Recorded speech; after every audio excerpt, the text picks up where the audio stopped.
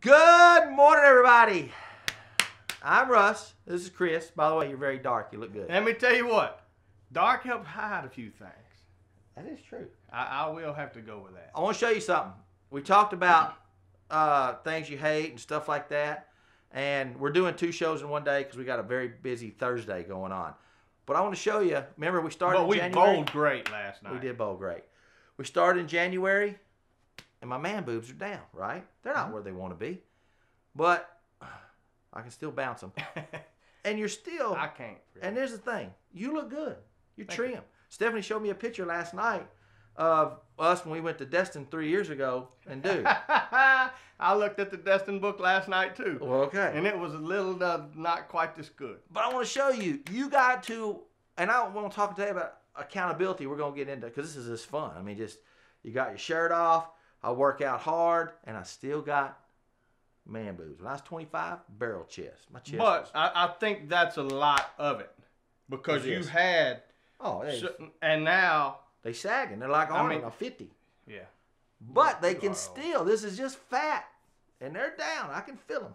They're I just gotta And if I was work harder. y'all, I would watch this in a little box. I wouldn't blow it up to a big screen because, you know, I don't know if y'all are ready for all that. I got to work harder. Are you good at holding yourself accountable? No. Oh, yes. And no.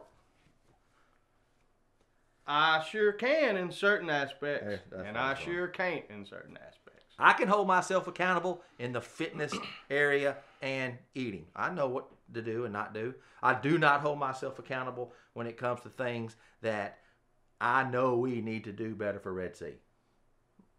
Or backyard. Or backyard. Both. Yeah, you're absolutely right. But I want to smack you on the hand a lot. You know that when it comes to certain things like that. Right. But, in the other hand, you don't sway off of that. That's pretty right. You are like, nah. And I can be mad, but I can't be mad. You've stuck by your guns. Yeah. That is true. But there are things that you should do, or we should have done. There's a bunch of deals like that, but seems like we're preaching this week. We are, man. We are, and it is kind of weird. You know, we like to get into stuff that they can relate to, but so let's talk this. All right, go. I got married a couple weeks ago. All right. And you got to give the toast. Correct. And you went more with a philosophied deal instead of funny bashing, telling stories of me and you in the past. Yeah. And Mr. Jeffrey Poston come up and called you a weenie. Did not like it. A wussy. Did not like it. Didn't use those words. No, he called me you a lot should of other have things. wore him out. That's exactly what he said. And I went to Kaylee's wedding, and the best man kind of gave some zingers and stuff. And you told me, you went, you know what, I was going to throw some zingers, but I decided not to. Correct. What made you decide not to? I know you. I know you, and I know what you like and what you dislike.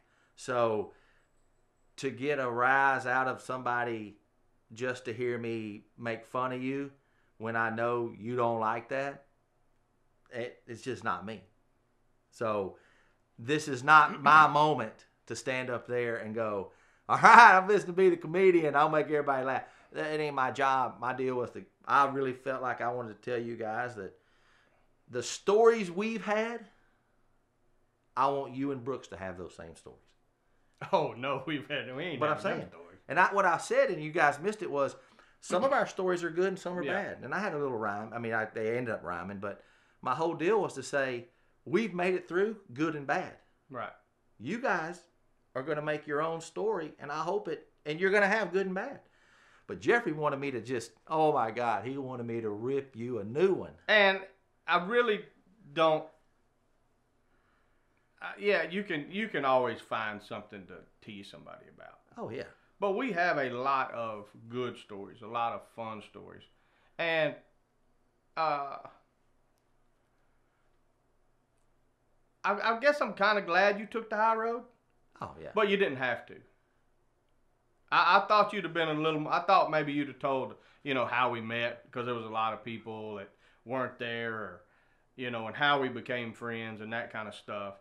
But taking the road you took, I was fine with it. Mary told a story about Brooks, and trust me, I know they could have went further too.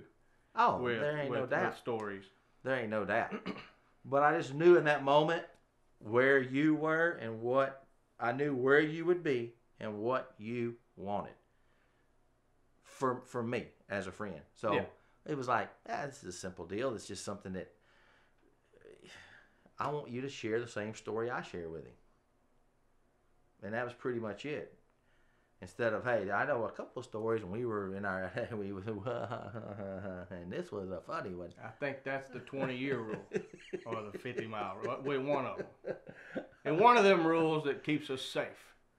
How do you do that to people, or how are you good with that? And that's a good deal. We'll get into that real quick.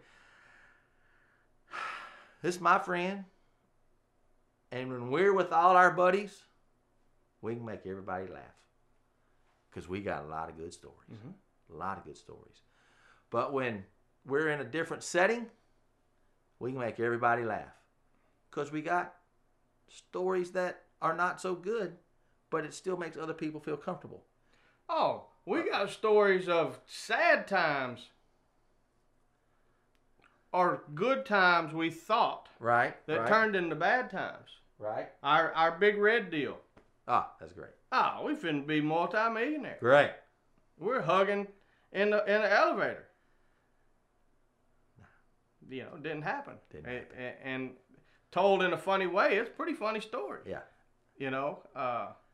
A bunch of other ones, and most of you've heard all those stories. But I value our friendship. Right.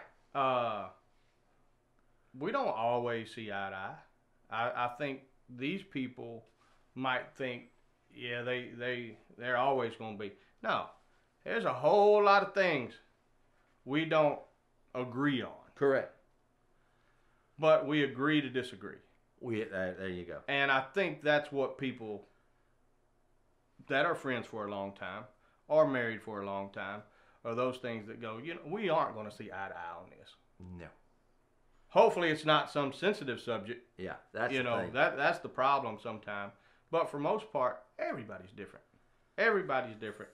Everybody has an opinion. But it's hard to learn that when you first getting going, because you want to be right. I want to be right.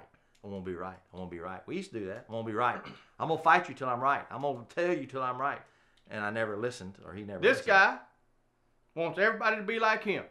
Totally agree. This guy will bring up what happened in 73 to prove to him, or to get him off the subject, whatever it is. But we know that. You know that. Yes, exactly. You know that. And I have learned not everybody's like me. So I can't do anything, and he's right. What Stephanie got any telltale signs? Just in life. Just if Stephanie, you get your work, you're gone. Stephanie, you get your workout in. Can you look at her? No. When she answers and goes, "Yeah, I got it in." No, because she does this. She feels guilty. Okay. So if I go, "Hey, did you get your pump on today?" She'll be like, "No, because," and I'm like, and I just type in excuse.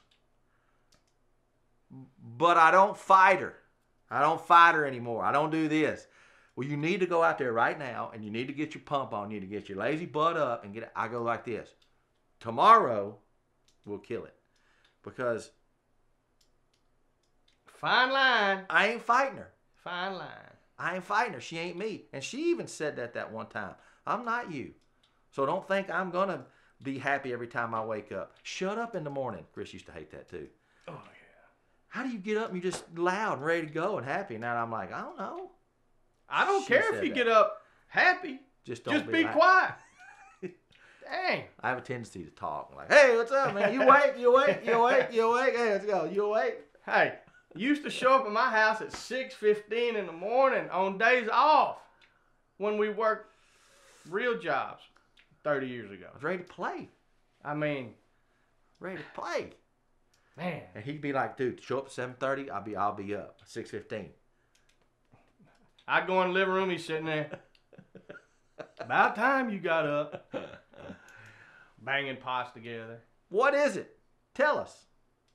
Tell us. And I really don't even remember what our question was, but whatever our question was, tell us. Because I can't even remember since we started the show with our shirts off. I don't even think we had a question. Since we started with our shirts off, I'm sure nobody is talking anything except, They're probably freeze framing it, come on. changing body. Oh, If yeah. Brian wasn't in Vegas, he'd be changing our heads off to something else. Yeah. I know how you roll. Alpha Maintenance. That's our sponsor today. And let me just say, if you go down to the backyard, you can see a lot of the things they've done. And Yeah.